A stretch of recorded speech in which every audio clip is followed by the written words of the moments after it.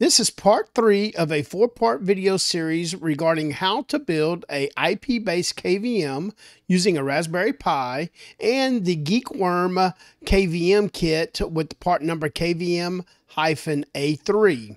This particular video is going to be discussing how to install the interface card in your server or desktop computer and how to connect your power switch, your reset switch, your power light, and your hard drive light through the interface card, and also connecting it to the motherboard using the attached jumper cable that is part of the kit.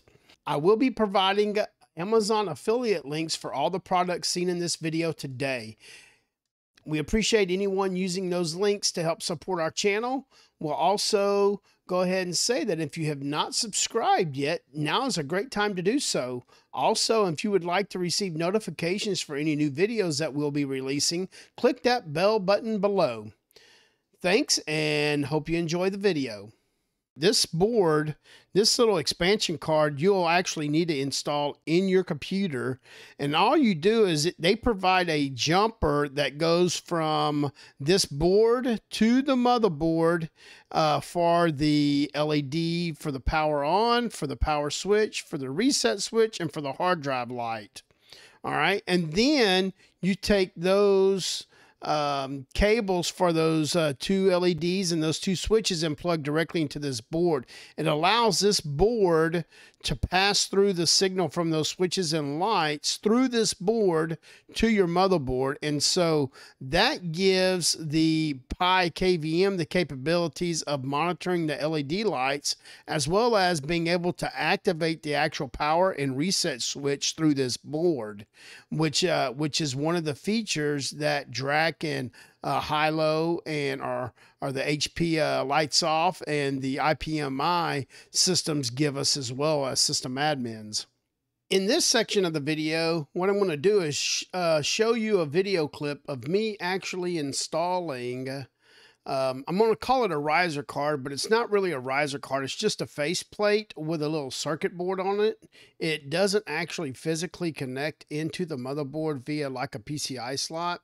And what this allows the system to do is to actually integrate those 4 circuits with the actual KVM via an Ethernet cable, and you can actually toggle power or reset, as well as view the power status and the hard drive status via the KVM application. So this is just a way to be able to extend the functionality of the power switch, the reset switch, the power LED, and the hard drive LED into the Pi-KVM platform. So I'm going to go ahead and show you a video of me doing the install. Before I start that video, let me preface it by saying, yes, you'll see that I am in what appears to be an attic space. My attic in my home is actually very spacious. It's actually climate controlled, and we are actually adding in some additional electrical circuits. So you will see some electrical boxes that are open. I will just preface that by saying none of those connections are hot. They are just preparation for some upcoming electrical work that we're going to have finished soon. So let me go ahead and start this video, and I'm going to talk through this and kind of explain what's going on here, and then we'll wrap it up. All right, so yep, I'm up in my attic space. I'm in my little rack here. I believe it's a 12U rack or 16U rack. I can't remember right off, but in my hands, that little riser I'm talking about, it just has, it has 4 sets of inputs and 4 sets of outputs for the power switch, reset switch, hard drive light, and the power light. So what I'm going to do first is I need to break, this is a fairly new case, so I need to break away one of these factory welded spacers here, and open up a space to actually put this faceplate in there, this riser card in there. All right, so as you can see, there's two sections of wires. One goes to the case, one goes to the motherboard. So the jumper cable that they provide goes from that circuit board down to your motherboard. So what I'm going to do is I'm going to remove one connector at a time and replace it with the one from the jumper cable. That way I don't have to go grab my manual and see which pins are for what. So if you remove your power switch cable and then put the one from the jumper cross connect cable down there, do them one at a time, it'll make it easier. You won't have to go grab your manual or look it up on the internet what the pinout is. So I recommend doing them one at a time. And that way you don't get no confusion as far as the pinout on the motherboard. All right, so I've already connected one. I'm getting ready to connect. I think that's the hard drive, or no, that's the power LED. So I'm gonna go ahead and connect that one.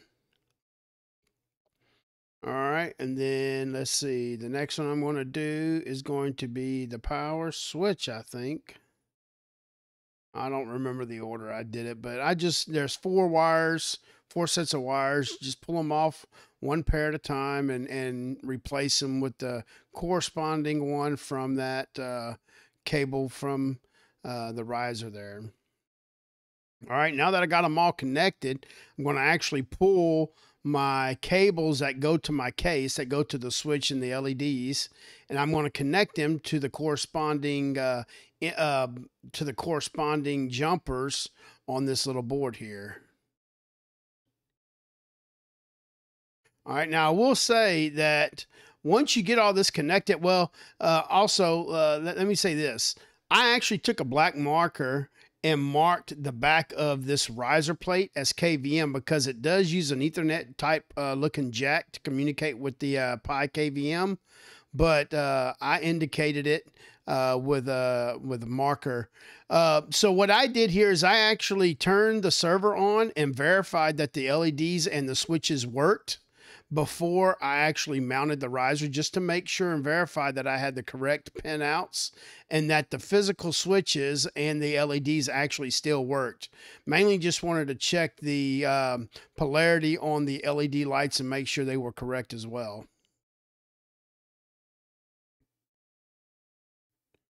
All right, so now the kit actually includes a screw to mount that faceplate into the case. So I grabbed that screw and we are screwing it down. And we are almost ready to put the case lid back on. There is the Ethernet cable that is included with the kit that connects that riser card to the Pi-KVM. All right, and it is just a regular Cat5e network cable from what I can tell. So here we're going to just go ahead and put the case lid back on, and we're going to slide the server back into its resting spot in the rack here.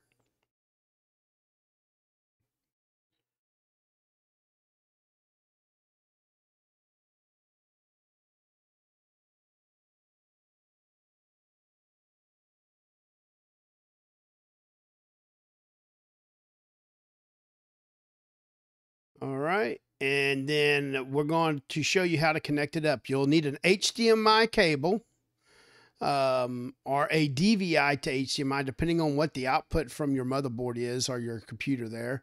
But mine has an HDMI cable. You'll also use the provided USB-C to USB cable to connect. So you'll take the regular USB side and connect it into your server.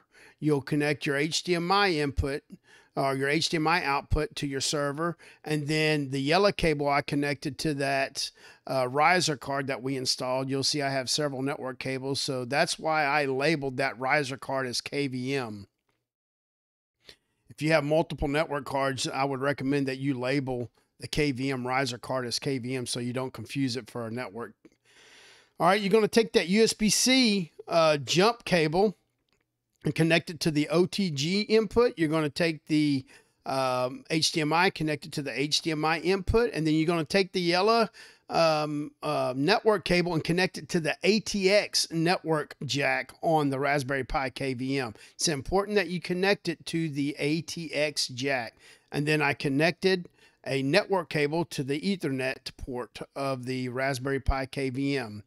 It turns on, it gives you some information on the little display screen there. It gives you the IP address, And that is what you need to continue with the video here. You'll need to document the IP address of that KVM, and then you will go over to a regular desktop on your network and simply put in that IP address in your browser, and it will actually pop up a website that is being served up by that Raspberry Pi KVM unit, and from there you can log in and control your server.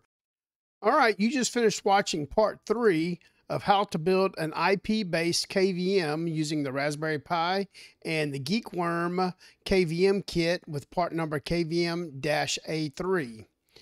All right, now that you have that riser card installed that connects to your power switch, your reset switch, your power light, and your hard drive light, now we'll need to move to part 4 of the video, which shows you how to log into the KVM and how to actually use it.